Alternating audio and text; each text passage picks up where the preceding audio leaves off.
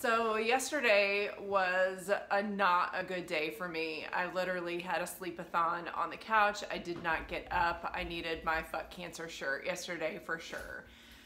Today I feel completely normal. So, 4 days past my first chemo treatment, I was too vertical and too horizontal. I mean, 50-50, that's not bad.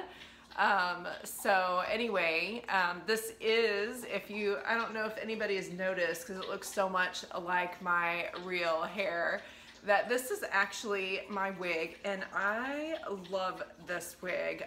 My wig confession is that I picked up the wig, I don't know, a week ago, and I wore it several times when I had my real hair because I didn't want to fix my own hair. So I literally pulled this out of the back of the seat of the car and put it on before I went into an appointment when my hair was wet and I didn't have to fix it. So I'm super excited about the wig, but I also did want to show you the amazing job that my friend Jeanette did. So what she did is spent like an hour taking all of my hair and putting it in little teeny tiny rubber bands all the way down, and then cutting them off in, I would say, like pinky size little strips, so that she can take my own hair and then weave it into a cap so that I can wear a ball cap this winter.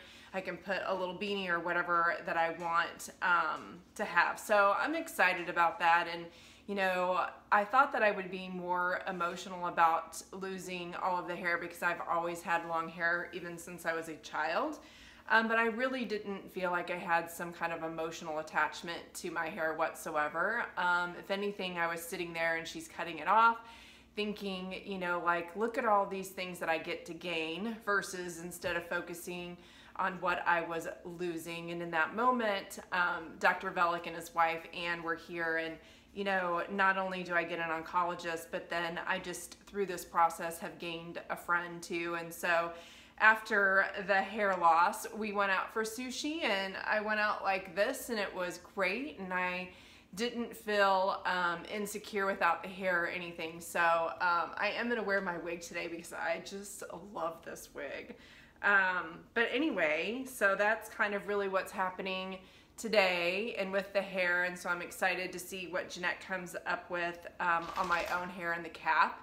And I'll just keep you posted. I do have a doctor's appointment again tomorrow, so I'll just keep everybody updated on what's going on my end.